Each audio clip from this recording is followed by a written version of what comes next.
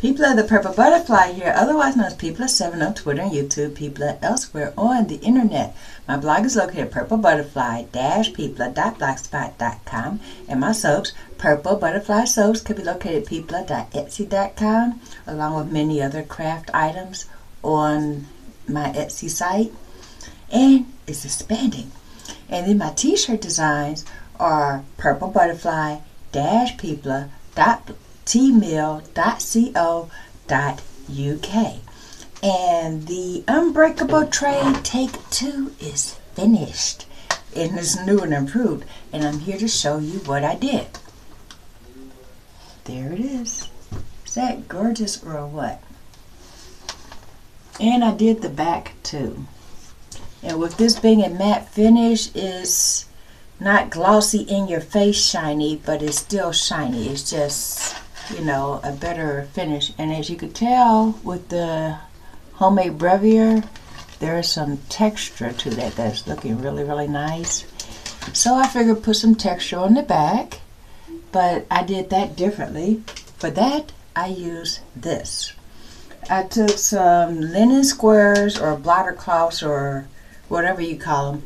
They're those paper that you use to blot oil on your face, except for they're actually made of linen instead of paper. They just have a paper type format.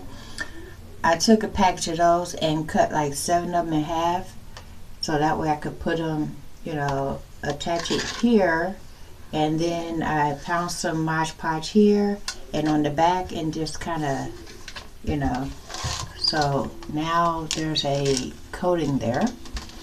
So that way when I put the final glue on, it'll give it a nice smooth transition.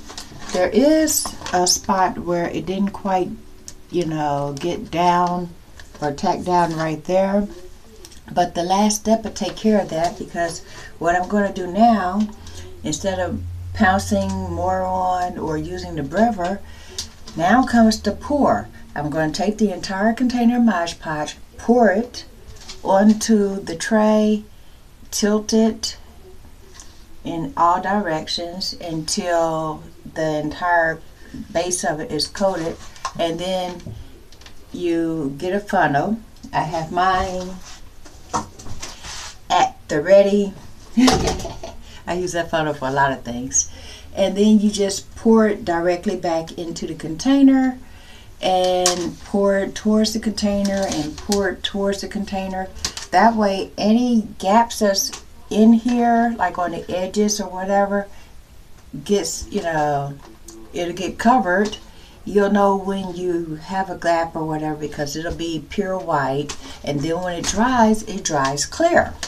And then I'm going to do the same thing with a paintbrush or the pouncer to this side.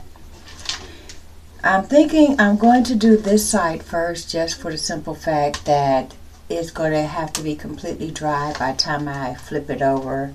And the last thing I'm going to do is flip something over while there's the possibility that it might be wet. So when I'm done with this side, because it has a lot of, you know, textures and grooves and all that, especially right where that is, then when I put it down, after I do the pour, if it needs to sit or settle or whatever it can, because it'll be a nice flat surface, or semi-flat, because this is really old, and as you can tell, you could use a level.